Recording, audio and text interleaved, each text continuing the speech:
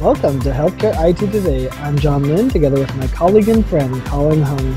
The world of technology and healthcare are ever-changing in new and novel ways, and that's why we love this stuff. So join us as we discuss the latest healthcare and health IT news, mesh together in new ways which help generate ideas and new perspectives. Plus, we'll have a little fun along the way. On today's episode, we'll be talking about COVID and the return to work. Should we return to the office? Will remote work last? And much more. And be sure to follow the show on Twitter at the hashtag HITSM and our personal accounts at TechGuy and at Colin_Hung. Plus, check out our 14 years of health IT blog content at healthcareittoday.com. I mean, I guess we're already returned to work, but Yeah, we never skipped a beat, I think, other than not being able to go to a conference. We've been pretty much working remotely as we normally have, right, John? that is a good point. Our work office used to be the airline and the conference halls, and now it's home. But we are a bit biased, so I mean, we should share that bias up front. I've worked from home for 10 years, so I guess I've had a different experience with remote work, and even summers we'd move somewhere for the summer, and so we are a bit biased in this. And I mean, you've been, is it 2 years working from home? Yeah, 2 years, 2.5 years closing in on working from home. So yeah, it's of course anyone who was in the gig or who was working for companies remotely, this hasn't been a big deal in terms of that transition. But definitely, we thought it would be a nice topic to cover because of some of the things that have been in the news, right? In terms of some of these larger organizations asking or wanting people to come back into the office after sending everyone away and enabling them to work at home. And now the challenge is related to bringing everyone back, right? Yeah. And of course, what I'm talking about is the big story about Epic, right? That has been in the news From recently. the headlines topic. Exactly. So what's your take on that whole thing? So, maybe give a little bit of background about what the story was, and then what's your take on that, John? Sure. And the irony is that the first time that Epic makes, really national mainstream media news was for a kind of a fiasco of sorts. That is that they've essentially said, and Epic, Judy from Epic said that she thinks that it's more efficient and that her company culture is disappearing or something along those lines, that it's eroding. Because they're not in the workplace, and that she needs them and the company needs to return to the office in order to preserve that company culture. And she makes the argument that they need to be in the office to be successful so that their healthcare customers can be more successful. So that was her position. And, we heard that position months ago when she announced that the Epic UGM was going to be canceled. And at that time, she said, we believe that the in-person is a valuable part of the experience. And so we are not going virtual because it's the in-person, the connection, and all of that that's needed. So she's had this view for a while, and now she's put it on her employees. The crazy part of this story is she was really hardline about it and basically saying, all of you need to be back by this date. Now, she's since kind of gone back on that and allowed some flexibility she was kind of forced into it by CBS News coverage and also the health department, which sent them a letter and said, remote work is not working in your office alone, which is super ironic. But the most disturbing part, I think, for me of this whole story is, besides the inflexibility of come on, if someone's at high risk, why can't you have them work remote? Especially if the majority of their job is remote. And we've heard that from a lot of employees. They're like, 99% of what we did, we don't need to be in the office. So, why are you so hardline when really many of the Epic employees are working with remote clients anyways? So how is being in the office affecting that? But, it was crazy. They even put out a video that highlighted a lot of return to work benefits and keeping distance, being respectful of employees, masks, etc. But then they had an immune compromised patient say, "I've returned to work and I feel safe." And it's like, whoa! You trotted out a patient who probably shouldn't be back at work to preach your gospel of we need to return to work and it's safe. So anyway, it's just kind of a crazy story that she's so passionate about it. Yeah, I think that was what struck me the most about that story, John, was the inflexibility or the perceived inflexibility Yeah, of that return to work edict, right? It was basically come back or else.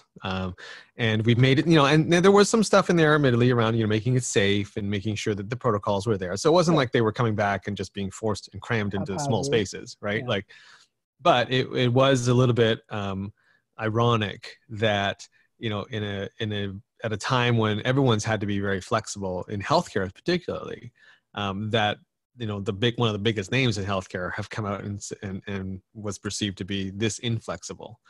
Then the other stuff was just sort of icing on the cake for me. Like, you talked about that video, you talked about how they went about telling their employees, and it was probably not handled the best way.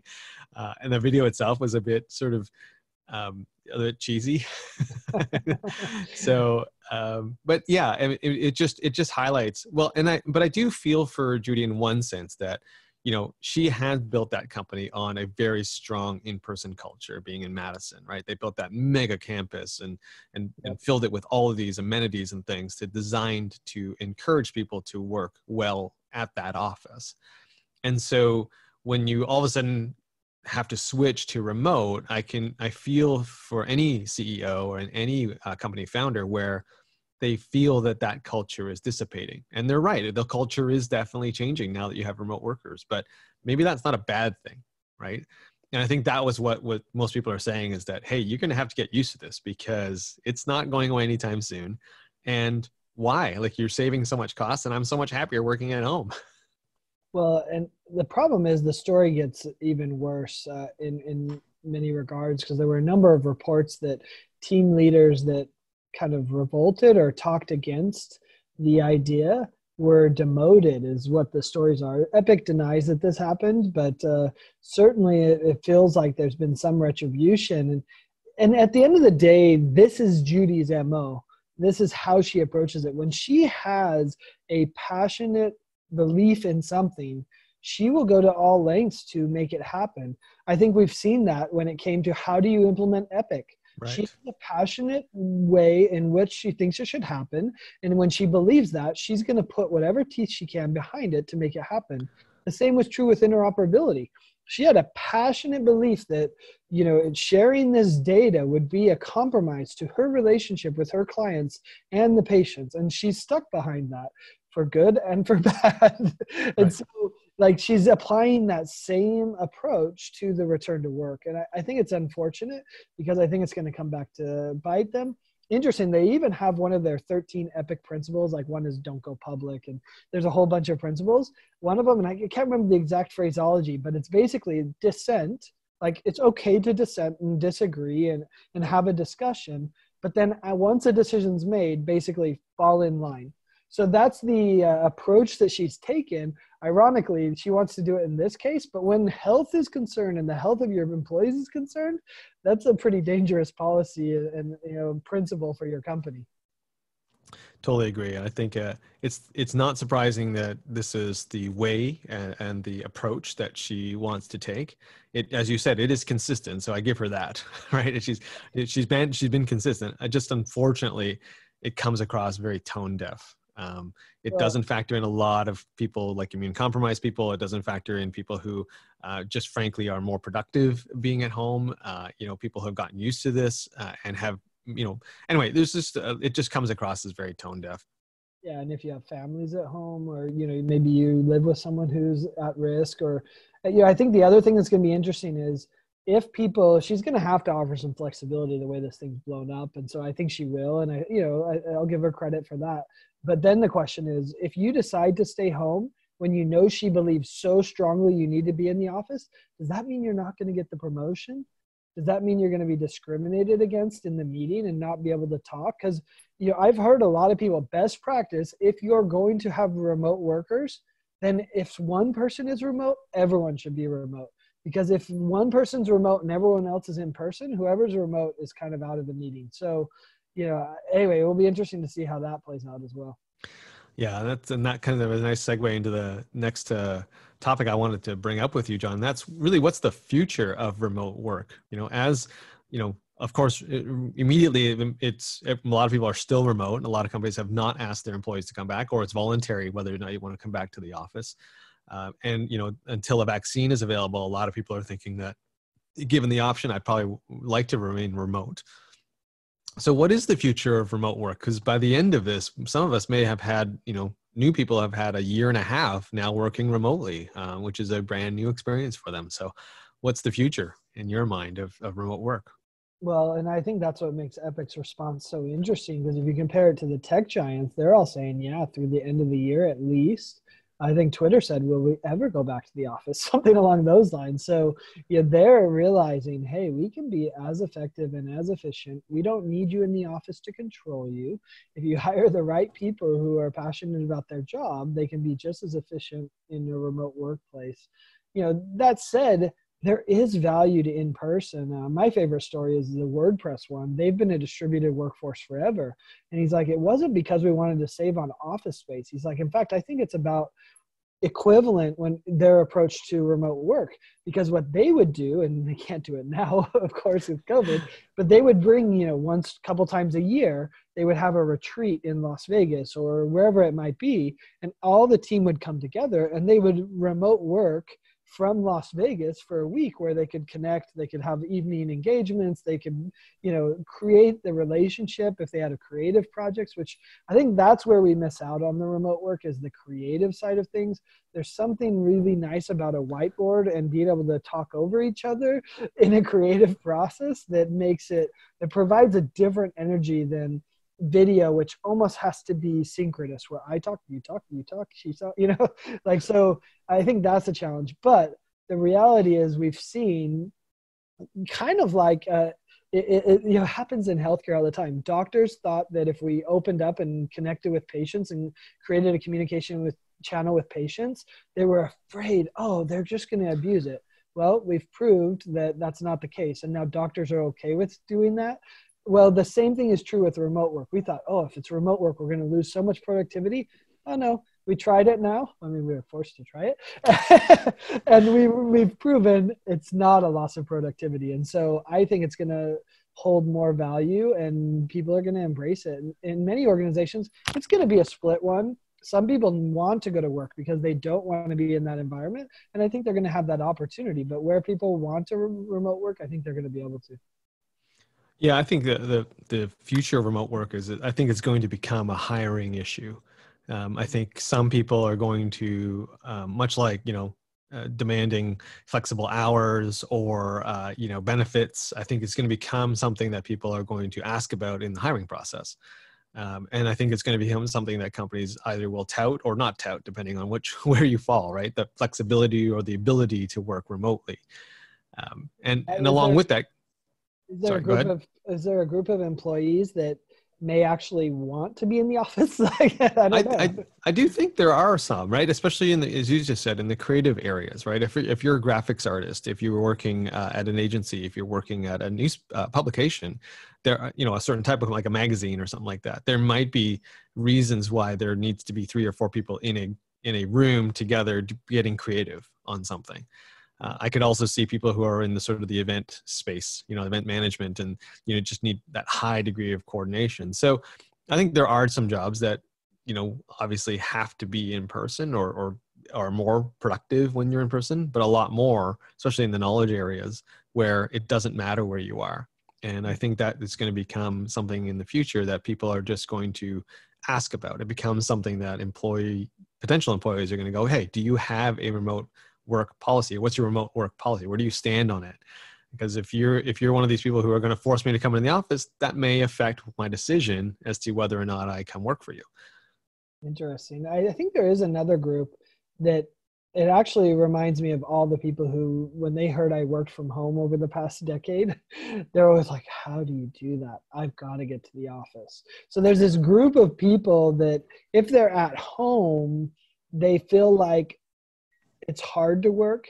And I think it's probably people who don't like their job, so like they don't, luckily I like my job. That's what I tell them. They're like, I don't mind working at home because I love what I do. And so like working is fun for me in many ways. So it's not too big of an issue. Whereas if you don't like your job, and yeah, going into the office was good because it motivated you to work a little harder.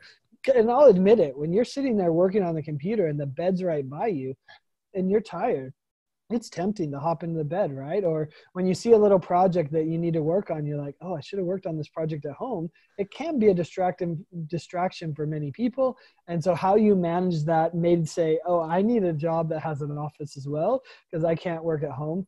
But yeah, I saw someone on Twitter. They said, yeah, I thought how great. I should be working at home. Now I'm working at home, responding to emails at 10 p.m., answering phone calls at midnight. He's like, never mind. I want to go back to the office. It's so funny and probably so typical right now of working in the era of COVID, right? Sure. Hey, listen, if you're just tuning in, you're listening to Healthcare IT Today with John Lynn and Colin Hung. We're talking about remote work and back to work, return to work in this age of COVID, and all the implications that entails. So John, since, of course, this is a IT related podcast and radio show, we got to talk a little bit about technology. So what type of technologies have you seen or you've been impressed with that are going to assist with that return to work? Yeah, so I think the number one technology that's needed by organizations is actually going to be like the virtual desktop, the virtual remote work environment. So it could be a virtual desktop. It could be, access to virtual workspaces that you can collaborate. And you might ask, why do we need that for return to work? And my answer there is there's a great possibility that we're going to have to go back to remote work again. So, every healthcare organization should be investing with the idea that, hey, I can use my virtual workplace either in the office when I return to work or at home or on the beach in San Diego, if that's where it's needed. And that's where we all hope we were working. But, so I think that's going to be the number one technology that I see organizations need to do is how do I virtualize the engagement in my workplace so that I can work from wherever? Because I think there's still more crises to come, whether it's more COVID or whether it's something else. Having that flexibility is going to be a feature that's needed by all organizations. Yeah, there's a ton that I'm kind of looking at and fascinated by. I'm right now, there's a lot of technologies that I'm looking at that are really designed to that front door, whether it's the digital front door, but actually the front door where, there's some technologies that are coming into play that scan people as they're coming in and whether or not they determine whether or not they're wearing a mask, right? And if you're not, it flags you, right? Or it flashes red. So that way, you know that people are having PPE. It also, there's some tools, one by the Jonah Group here in Toronto that's built one that, staggers people entering the office, right? So basically you have to book a time when you're actually coming through the door. So, I'm at 8:05, the next person's at 8:10 that's coming through the door. So that way there's a staggered entry. There's also the ability to, of course, if you have a hoteling situation, you have to book, and then it will limit now how often, how many can be booked up and whether you're in zone A or zone B. And then you can't go between them during the day. You have to stay in your zone, and there's geofencing with your phone to disallow that or buzz you when you cross into the other zones, right? Interesting. But there's some more subtle technology changes that I think are going to be required to assist with this return to work. One of the most obvious being booking meeting rooms, right? We used to book meeting rooms back to back to back. And now I think a lot of these softwares are having to do things where, you have to leave 10, 15 minutes between meetings for either a cleaning crew to come in, if you have that, or second, just to allow the air to clear. Right? That's sort of the recommendation that, you leave a longer period of time to, if you don't have proper ventilation or cleaning between, to let those rooms air out. So you can imagine now, trying to schedule these meetings that you're having in person, you're gonna be like, okay, I'm gonna schedule it at 1:15 to 2, and it has to be a 45-minute meeting now instead of an hour because the next group's gotta wait 15 more minutes. And so I think there's gonna be a lot of those technology changes that have to come into play, and it'll be interesting for that return to work. Yeah, those are some good examples. And I think most people listening know I work with Care Cognitics. They have a whole return to work chatbot to understand how the patients, or how not the patient, but the employee. Interesting that they applied it to patients and employees, but are the employees, how are they doing? Are they at risk for COVID? But they also assess their mental health, which I think is going to be an important measurement for employers as well. So the chatbot basically collects the information before the employee comes into work. Now, I live in Nevada, which passed the very first state liability exemption for many organizations, but the liability exemption only applies if you're following the state mandates for face coverings and social distancing, et cetera, et cetera. And so interesting. I think there's going to be a whole slew of technologies, and I think Care Cognitics can fall into this space as well, which is how do I prove that I made the effort to be compliant with the state regulations? Right. And so having an audit log that I checked every employee to make sure they were doing it at the beginning, that's one big step towards saying, hey, we're being compliant with the state and we shouldn't be liable if something breaks out. So I think that's an interesting one as well. The challenge is, many of the technologies that we talk about, whether it's seeing if they have a face covering, of course, measuring the temperature at the front of the casinos is happening here in Las Vegas. And, we have a lot of those temperature screening ones or the thermal ones that are checking. I feel like it's somewhat like people talk about the TSA, and when they say security theater, I think we're going to see safety theater as well, where it's like, yeah, it's not actually keeping us safe, but it gives you the impression that it is. So that will make you feel better and make you feel better to come to the office. So I think, we'll have a lot of those things, but how much of it is about the impression that's given versus actual safety? Yeah, it's definitely a valid question. Certainly, if you're only doing it at the front. The good news is, some of the companies that I've seen, one being Gradient and Ascend, another one being AIH Technologies, they are applying these at stations throughout the building or throughout your office, right? So they'll be on the entrance to a meeting room. They'll be on, the hallway, and they're passive technologies. It's kind of like that speed sign that says, you're traveling at X, miles per hour. It's the same thing. So it can tell whether or not you're still wearing your mask, and it will flash you and say, hey, you're not wearing your mask, please put it on. And so therefore you can sort of give that subtle reminder and not have to have a person standing there actually doing the screening for you.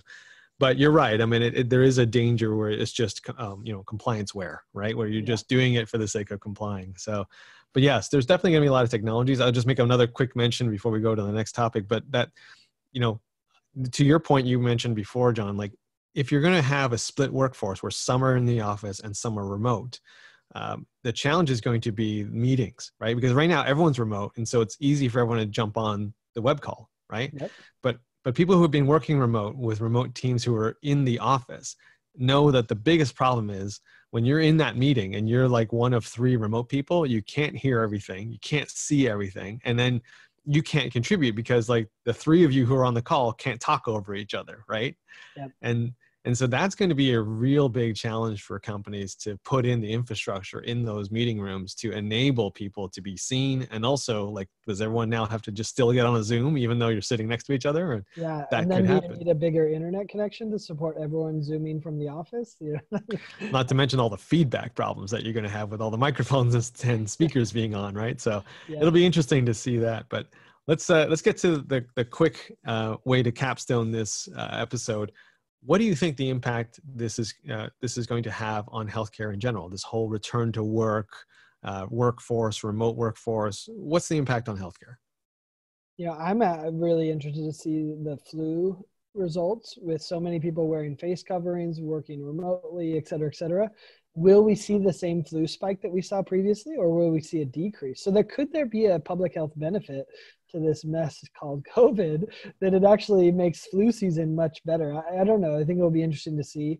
From a health IT perspective, we're definitely seeing an impact on the EHR adoption, implementation, optimization, where before they were like, you're a consultant, you better get on that plane, you better be in my office. And now they're finally said, okay, maybe I'm okay with some remote. That could work. And so I think we're going to see a lot of savings in that regard for a healthcare IT organization that doesn't have to pay the consultants to fly out there. They can just do it remotely, and that will save them and the consultant a lot of money. Will the consultant be sad because they're missing their A-list status and a few things like that? But that's a different topic. I think another one that's interesting is most of the healthcare workforce can't go remote because they need to be in the office. Sure. But most of the health IT workforce can. So I think we're already starting to see those office spaces being reworked. So where you needed office for your 100 IT employees to implement your infrastructure, those can become exam rooms. And that's a really valuable thing if you can save that space. Yeah, I see the same thing happening. I think from a health IT perspective, the health IT department at a provider is now a candidate to go, why do we have them all together, right? Not only is that sort of a health risk now in the world of viruses, but it's also, yeah, I could reuse that space for a lot of other things and other reasons. Or a lot of times they were in a separate building anyway. Maybe I can decommission that building or not have to lease that space. The same applies to, people who work in marketing, people who work in finance, people who are not basically at the front line dealing with patients. All of them now are candidates to go, you know what, it actually it's okay to have these folks work remotely. And as you've said, I think a lot of organizations have realized that there, maybe initially was a drop in productivity, but they've quickly found ways to get that productivity back. And I think that opens up a lot of doors because now I think one of the impacts I want to bring up is I think what we're going to see is a decentralization of talent. Right. Whereas before you had a huge concentration of talent, let's say in the Boston area, in of course Silicon Valley, in certain zones in Chicago. Now it's like, well, why don't I hire a project manager in Kansas City? Why don't I hire an IT person in Tulsa, Oklahoma? Like I don't need to hire somebody physically this close, and therefore I might be able to save some cost because the cost of me hiring for someone over in a location that's a lot less, has a lower cost of living, might be less for me. And so you mentioned savings. I think over time, there'll be definitely some more savings as people now can widen their search for where people are located. Yep. I saw one tech prediction that 15% of the population in Silicon Valley, San Francisco is going to move out, which, when you look at the prices, it makes sense why they're moving out. But man, that's going to be a change. that definitely will be a change. And, I think, fortunately and unfortunately, I think there's definitely going to be an equal number of people who want to go there, right? Maybe. But yes, I think it's definitely, this is one of those longer term impacts, right? It's going to take a few years to kind of see if this really takes hold. But definitely, I think in the entrepreneurial markets and in the small business markets, in the knowledge areas, we're already seeing people going, you know what, an office space is no longer necessary. Like it's not something they'd have to plan for. You can totally be a virtual team and do it. And we already see the migration to Vegas, to Reno from California, where it's expensive to live. They come to Reno or Las Vegas, no state tax. The houses are cheap. They can buy a full house for the size of a studio apartment in a bad area. So, it's pretty compelling to leave. It definitely will be an interesting thing to track over that period of time. Absolutely. And speaking of time, John, we've come to an end of another episode. So thanks to all of you who tuned into this episode of Healthcare IT Today. For more information, please, and details about our show, check out the programs page on healthcarenowradio.com. And please share your voice and engage with the community at healthcareittoday.com and on Twitter using the hashtag HITSM. I'm Colin Hung with my friend and health IT collaborator, John Lynn. Thanks for listening and have a great week.